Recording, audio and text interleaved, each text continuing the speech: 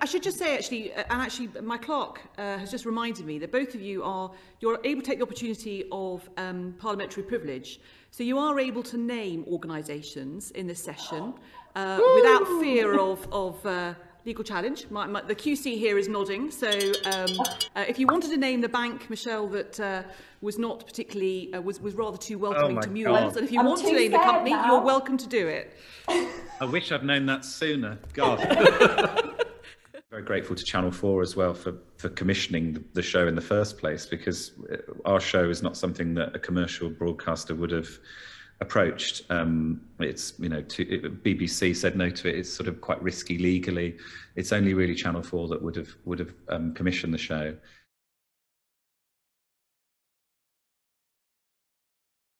Potentially a little bit too easy to open a bank account. I set up a Twitter profile for the head of RBS. Why would somebody pretend to be the head of a bank for that long? And then tweet. I think I tweeted, "I've got a smelly bum," which was the time. At that point, that was when the account started to get red flagged. Yeah. And in the end, they refunded her the money that she'd lost. And Michelle, this is your almost last opportunity. If you want to name the banks that are a little bit too friendly to money mule accounts, you're very welcome to do so. We'd be delighted to hear that evidence, but I'll leave that with... Maybe off camera. I feel like I need to just triple check everything before I make any... We can always work out ways to make sure you get the benefit of parliamentary written evidence. My clerk is whispering to me written evidence. We can talk about that, absolutely. It's some of the newer banks where there aren't necessarily branches. It's all online. Interesting.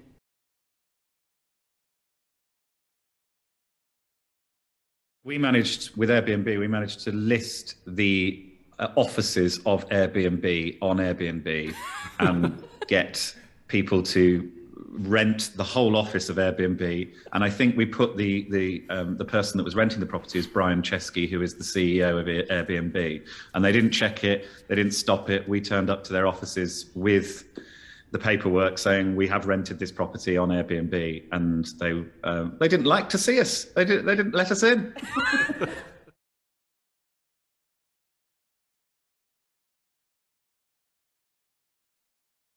The company in question is CPS, who are based in Cardiff, and they are, I think, probably one of the biggest, if not the biggest, provider of student accommodation. And we had so many stories about them. It's things like they would say, "Oh, you've got to pay for this cleaning that's got to be done at the property," and then the cleaning would be the company that was doing the cleaning would be decided by them, and it would be owned by one of their family members. It's all just a real mess of a company, and they were not thrilled to see us when we doorstepped them. Yeah, the union was involved in that because we staged a rave outside their offices, and the student union helped us with that. And it turned out it wasn't that difficult to get disgruntled students down there, was it? It was. No, it was a very popular event. It was. Yeah.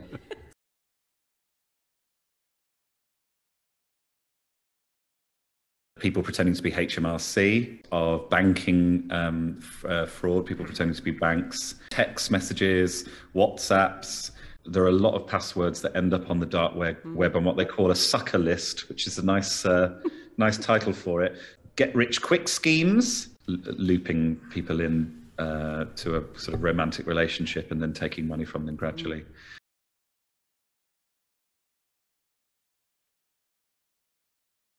But it absolutely ruined people's lives, and to the point where people have lost their lives because of the depression and the shame that come with being scammed in these ways, and unfortunately suicide is a result sometimes of that shame.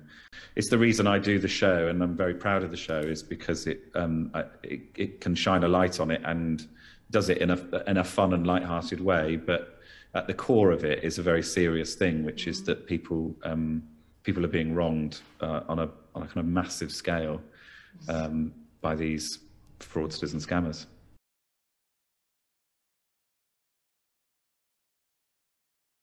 There are really basic things like changing the privacy settings on your apps, never using the default settings on things like smart devices in your house. If you buy a Wi-Fi camera, always change the settings to make sure that the password isn't the basic password.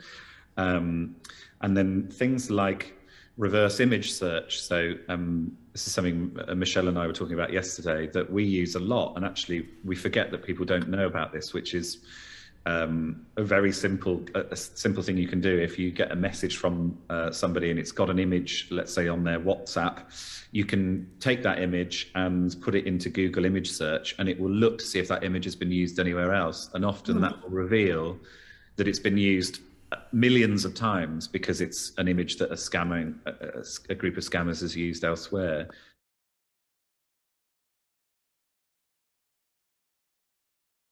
Very grateful to Channel 4 as well for commissioning the show in the first place, because our show is not something that a commercial broadcaster would have approached. It's, you know, BBC said no to it. It's sort of quite risky legally.